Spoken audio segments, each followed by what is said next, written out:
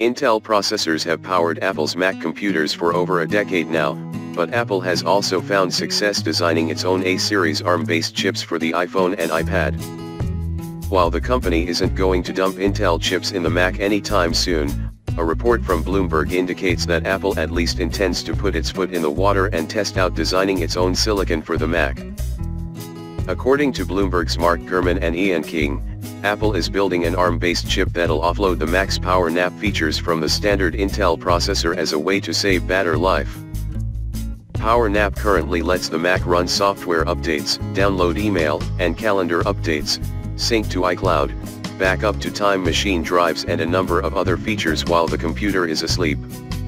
Some of these features only work when plugged in, though perhaps with a chip that consumes less energy, Power Nap's capabilities could be expanded.